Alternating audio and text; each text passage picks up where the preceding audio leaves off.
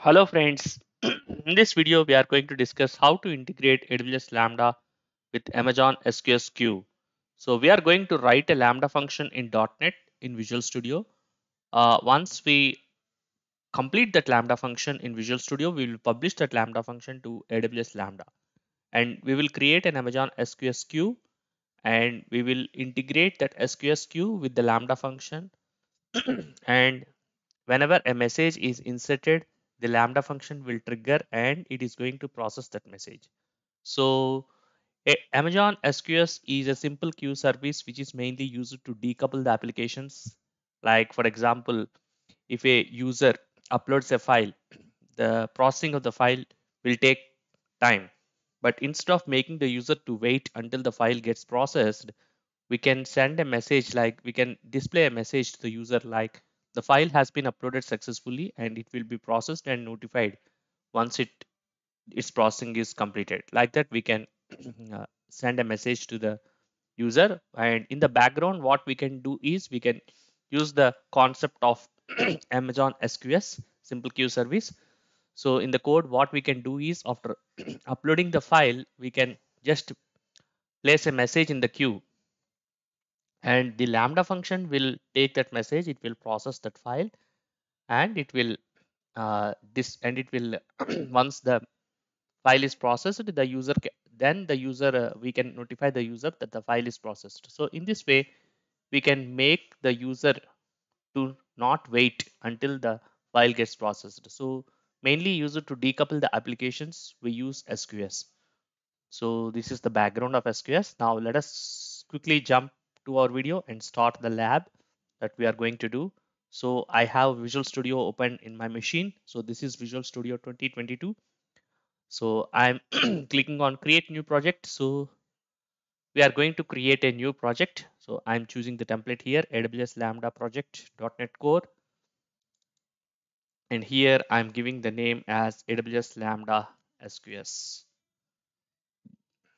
with SQS trigger, because this will be triggered by SQS. Now I'm clicking on create button. So here in the blueprint, we will choose this simple SQS function. In the previous videos, we have taken this as the blueprint. We have chosen this and we did from the scratch. Now in this for this project, we will choose this simple SQS function. So a project for responding to SQS event notifications. So we will choose this and let me click on finish. Now it is going to create a project, and if we open here in this project, we have a file called function.cs, and if you open that file in the function.cs, this is the file function.cs. Let me open this.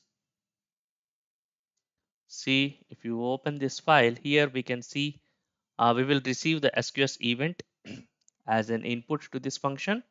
So if you read the summary, this method is called for every Lambda invocation, and this method takes an SQS event object and can be used to respond to SQS messages. So it will take the SQS event object as the input and it is calling internally the process message async. So here we can actually do the actual logic to process this message, like as we discussed, if suppose for you user uploaded as file, we can send a message to SQS queue by giving the file details like that. So here it will process the message, and here if you observe it is logging this message, so we can see this log information in Amazon CloudWatch.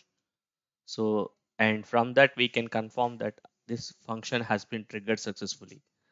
Now we have completed the creation of the Lambda function. Just right click and we are going to publish it to AWS Lambda. Publish to AWS Lambda. Now it is going to connect our AWS account and choose the profile and the region. So if you want to know how to connect to AWS account from Visual Studio, you can just go through that video.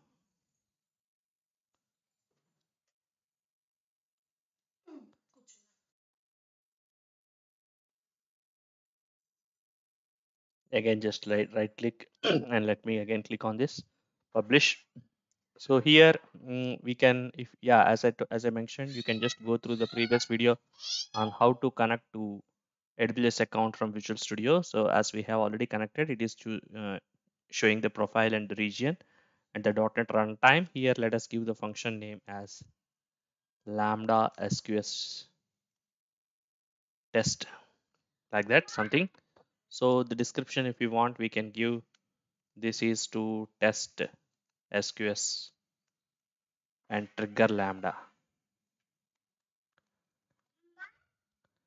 And the other settings we can leave as is default and click on next. And in the next window, we need to choose the role. We need to have the role. We need to choose the role which has permissions to write to the Amazon CloudWatch logs. Like for example, in the drop down. So here, because we are going to confirm that this function has executed successfully by checking the logs. So we should have that permission to write logs to the CloudWatch. So Lambda execute SQS. We need permissions to read messages from SQS and write logs. So if you observe, if you see here, AWS Lambda SQS queue, here this has permissions like if you see provides receive message, delete message, and read attribute, and access to SQS queues and write permissions to CloudWatch logs. So we need all these permissions because we need to write to the CloudWatch logs and also we should read the messages. So let us choose this role and click on upload. Now this is going to upload this to our AWS Lambda. So let me go to the management console. Here, if you see Lambda, we should have that function once that gets published successfully. So let us check the Visual Studio. It is still publishing, uploading the function. So please wait while we upload the function to AWS Lambda. So just wait. Now, if you go to the Lambda, we have only one function here in the functions. Once this gets published successfully, we should see the other function as well. So just let us wait.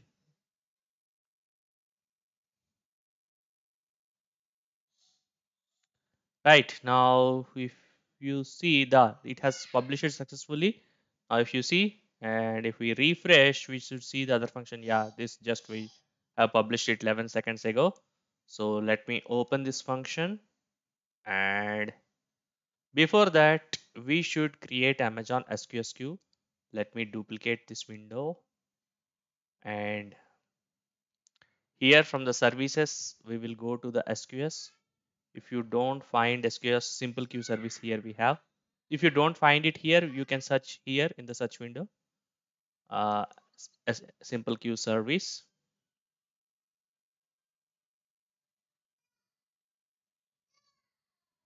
So let us create a queue. So if you observe, Amazon SQS provides queue for high throughput system messaging. So here they have provide the description. You can just go through it. And we have generally two types of queues: FIFO, first in first out, and standard. So for this demo, let us choose the standard queue and provide the queue name as my queue to test Lambda,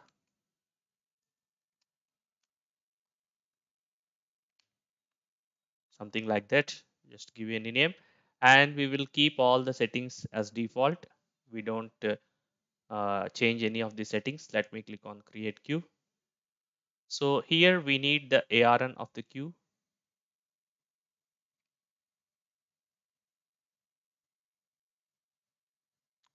Let me go here.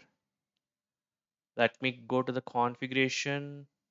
Yeah, here we need to we need this ARN of the queue because we need it to integrate it with the Lambda function. So in the configuration, in the triggers, we can click on add trigger, and in the trigger configuration, we can choose the source as SQS.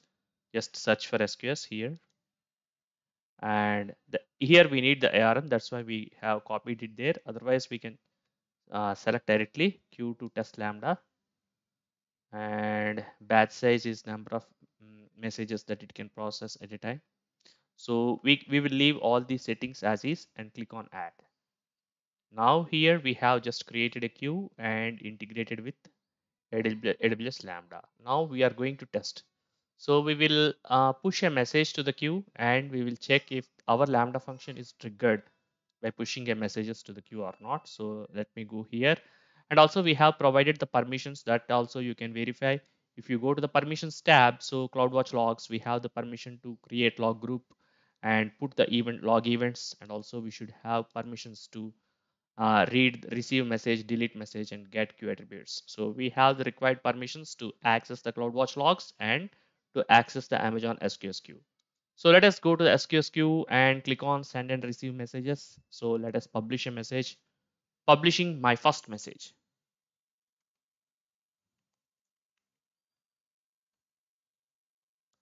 So let us publishing my first message. So I have published.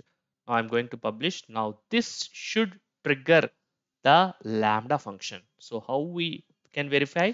So if we go here, we go to the monitor.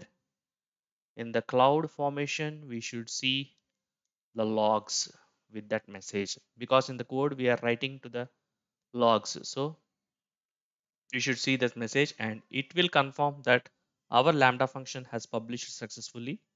So we are going to the log group. See now that it has created this log group with the Lambda function name Lambda SQS test. You go here, see publishing publishing my first publishing my first message, which confirms that our message is processed successfully from the queue. Let us test another again, publishing second message, my second message. So just click.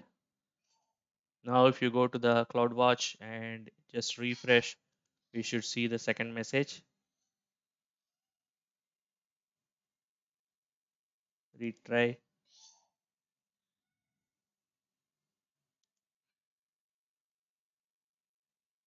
See my second message. So this confirms that our Lambda function is triggered successfully whenever I publish message to the SQS queue. In this way, we can integrate the Lambda function with the SQS queue.